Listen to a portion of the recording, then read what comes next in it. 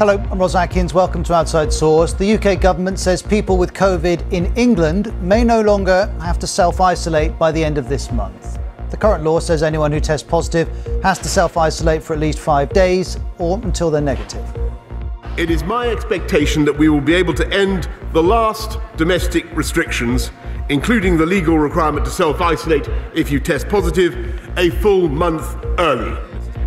But there is pressure on Prime Minister Boris Johnson after another photo emerged of Christmas celebrations in Downing Street under COVID restrictions during 2020. Police say they're looking into it. We'll report from Paris. A man accused of the Bataclan attack, where 130 people died, is being cross-examined by prosecutors at his trial. And protests are growing in India over a ban on Muslim girls wearing the hijab in school. Some schools in one state are shut for the next 3 days.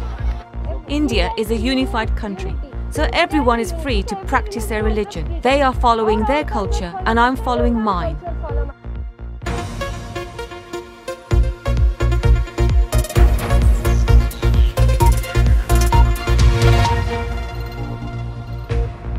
Let's begin with two important stories in the UK. First of all, England is due to end all of its legal COVID-19 restrictions. That would come nearly 2 years after they were first imposed. Here's Prime Minister Boris Johnson in Parliament.